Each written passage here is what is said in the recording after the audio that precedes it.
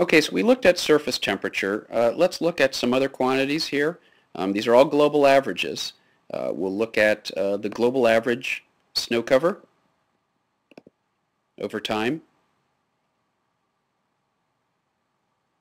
And we can see that's expressed as percentage, the percentage of the land surface area that's covered by snow. And that's what it looks like. If we look at the global average, that's the black curve. We can zoom in on that. We go from 5 or so to 12.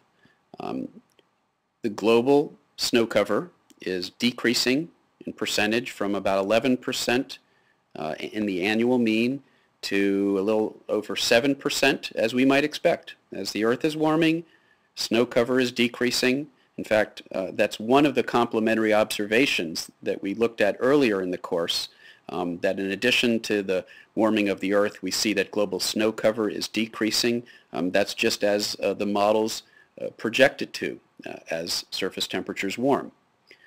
We can, no, I won't save that image. We could look at the ocean ice cover.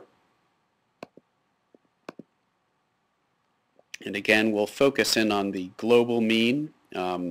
So let's try to focus on that black curve. We'll go from a minimum of 1 to a maximum of 5. And that's the black curve is a global average ice cover, and it is decreasing significantly as the Earth is warming, again as we might expect, and as we have seen in the observations. Global ice cover is decreasing over time fairly dramatically. Northern hemisphere snow cover, where we have widespread records, is decreasing significantly as the model projects it to, and of course surface temperatures are warming. So we can look at various variables other than surface temperature in this model and get some sense of what else is going on in this model, what else does this model project, that we could look to the observations and see if the things that the models project should happen as we increase CO2 concentrations are indeed happening. And why don't we take a look at global mean precipitation.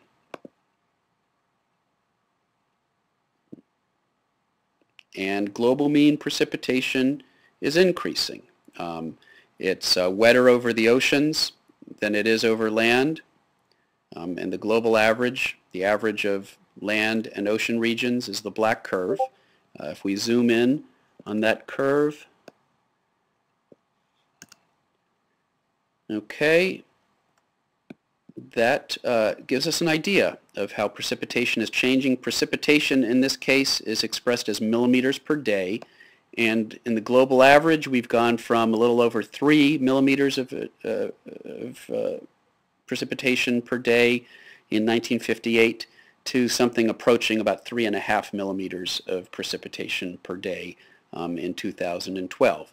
So in the global average, precipitation is increasing. That is also one of the robust projections of climate models. As we increase the surface temperature of the Earth, warmer oceans evaporate more water vapor into the atmosphere.